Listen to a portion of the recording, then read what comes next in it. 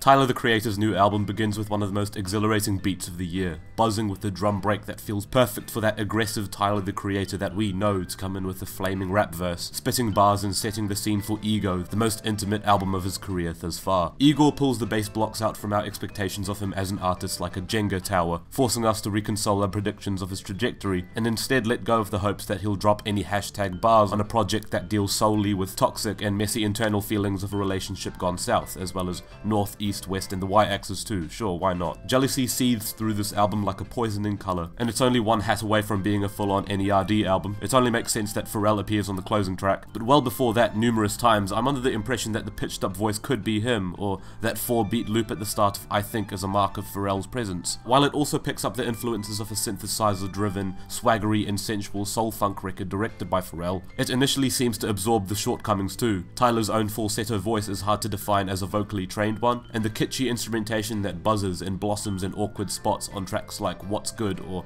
New Magic Wand reminds me of some of the horrendous lulls on even such a seminal album as In Search Of. I suppose ultimately the difference is that in spite of all of Tyler's technical shortcomings, regardless of whether you feel the need to argue that the brittle and vulnerable placement of Tyler's singing on Earfquake was an intentional choice or not, the songs are so endearing and soaked in such a strong, emotively shaken feeling that I don't care whether or not the music is mastered to a polished standard, or whether Tyler would accidentally hit the microtonal scale. The quality of songwriting crests above and beyond, whether it's the classic butterflies in the stomach lightweightedness of Earfquake, or the chafing bitterness on What's Good, in which that answer is a stern and obvious nothing. It's also the one track where Tyler feels right to return to his anguished rapping persona. Tyler unpacks his experiences with a toxic relationship and the pains of realizing that you've been sidekicked in an amount of detail that gives you TMZ levels of guilt. Tyler's own presence on this album is ambiguous. Half the time I have to question my own judgment as to whether who I'm really hearing is him, or in a left field swoop, Kanye actually. In many moments it seems as if this album, despite focusing very closely on his personal relations with another romantic interest, has barely any presence from him, and is more about a collage of different voices and musical slivers that all add up to emulate that feeling of Tyler no longer feeling like the most important person in his own story. I certainly remember so many tracks feeling like they were missing any sort of vocal presence in general. In a way, this did cause me to feel a disconnect with Igor, like I couldn't truly feel electrified by the story or the emotions. What I could feel electrified with were the peppered detail that evokes specific kinds of emotions. These all sound engineered specifically to emulate precisely what Tyler was feeling at the time. The cresting synth melody 34 seconds into Running Out of Time couldn't be any closer to that feeling of having your heart swoon for somebody else.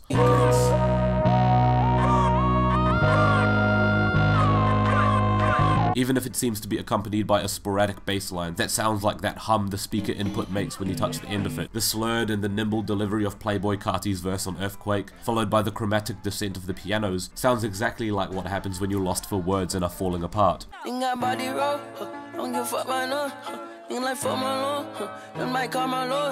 On the contrary, the furious and frankly extreme New Magic Wand buzzes like a pounding headache, one so strong and red-faced with envy that murder even becomes a possibility in quite a disturbing manner. In the way that the song crescendos with the sour, deadpan singing of Please Don't Leave Me Now, only to get busier and busier, heavier and heavier, before 2 minutes in, it all clears up and we're just left with a pinging siren, as if Tyler's just stepped outside and all of that fury just cleared up. It's unsettling, honestly. After this moment of near silence, Tyler returns onto the track with a much more cool-headed attitude. He delivers a verse that is much more grounded but still rooted in the toxicity that defines his romantic experience. And yet on another face-slapping contrary, Gone Gone begins so energizing and optimistic, but the glittering synths that sparkle after Tyler's off-key vocals just give you the sense that not everything is right just yet and nothing has been settled. It's like waking up from a nightmare and getting out of bed and realizing you haven't actually woken up and you're still in that dream. Your mind is just playing an evil trick on you. The album from that point onwards, funky and progressively smoother as it becomes, manages to sound like it's resolving itself, and yet very clearly it has not. And it would be foolish to think that anything resolves itself so quickly, if at all. Tyler finally admitting with progressively manic squeals on I Don't Love You Anymore